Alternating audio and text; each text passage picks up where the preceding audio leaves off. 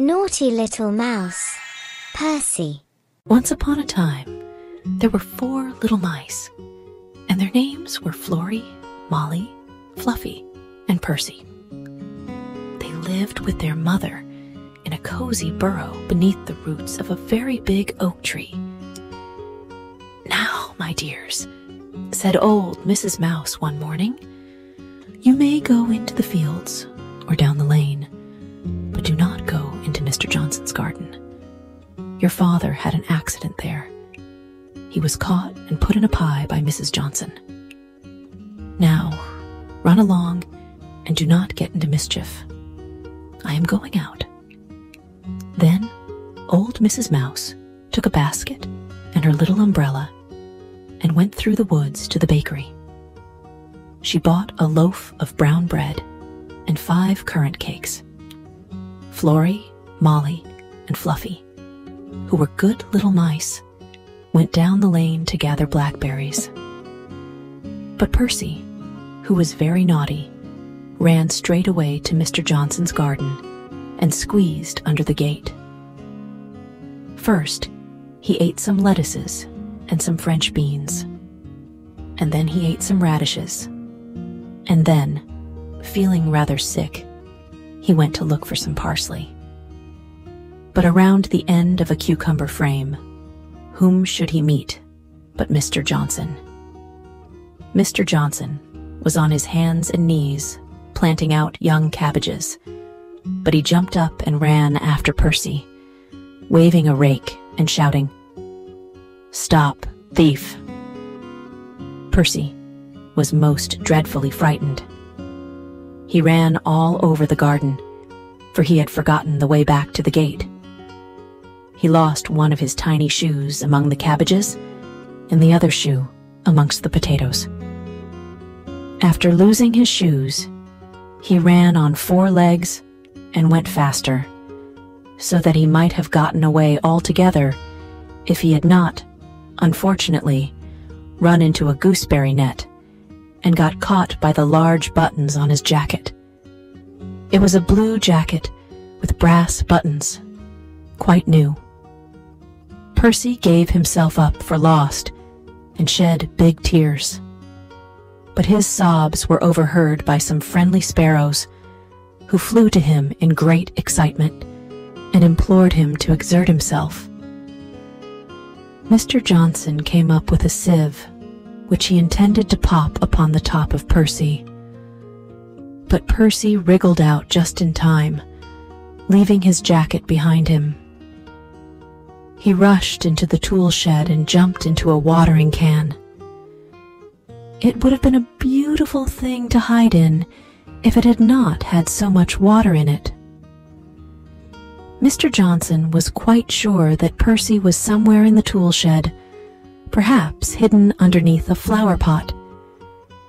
He began to turn them over carefully, looking under each one. Presently, Percy sneezed. "Curdy-scoo!" Mr. Johnson was after him in no time. Mr. Johnson tried to put his foot upon Percy, who jumped out of a window, upsetting 3 plants. The window was too small for Mr. Johnson, and he was tired of running after Percy. He went back to his work.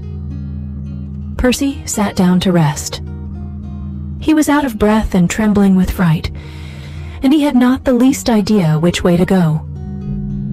Also, he was very damp with sitting in that can. After a time, he began to wander about, going lippity-lippity, not very fast and looking all around.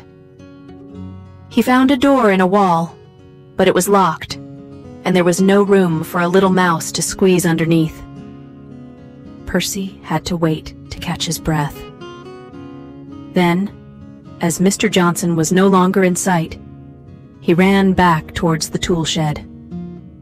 Suddenly, quite close to him, he heard the noise of a hoe. Scritch, scratch, scratch, scritch. Percy scuttered underneath the bushes. But presently, as nothing happened, he came out and climbed upon a wheelbarrow and peeped over. The first thing he saw was Mr. Johnson hoeing onions. His back was turned towards Percy, and beyond him was the gate. Percy got down very quietly off the wheelbarrow and started running as fast as he could along a straight walk behind some black currant bushes. Mr. Johnson caught sight of him at the corner, but Percy did not care.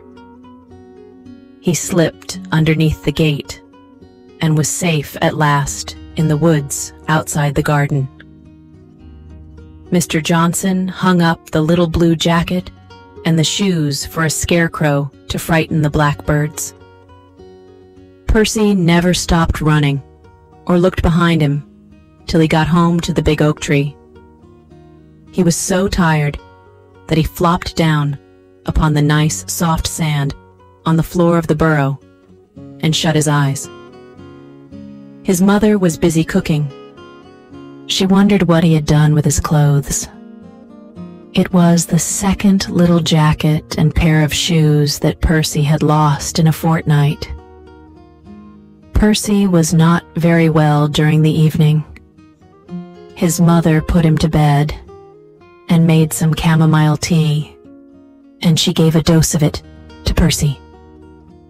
But Florrie, Molly, and Fluffy had bread and milk and blackberries for supper.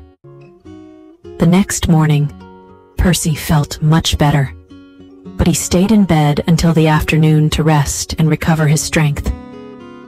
While his siblings went out to play, Percy lay quietly, listening to the sounds of the woods outside.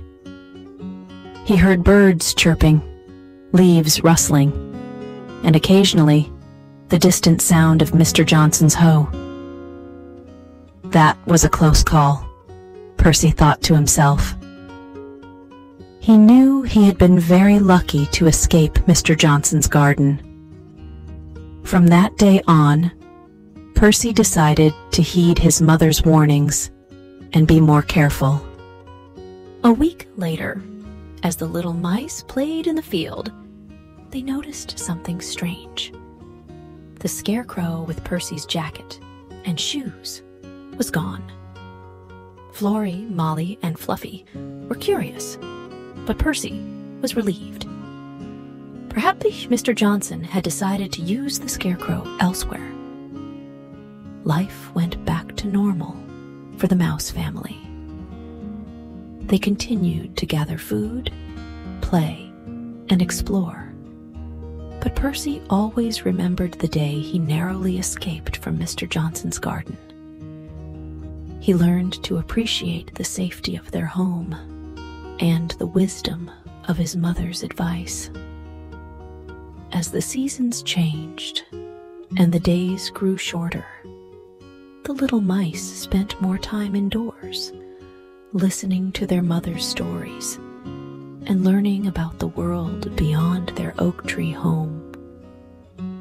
They learned the importance of family, safety, and the consequences of disobedience. Join us for the full bedtime stories from our enchanted playlist on our YouTube channel.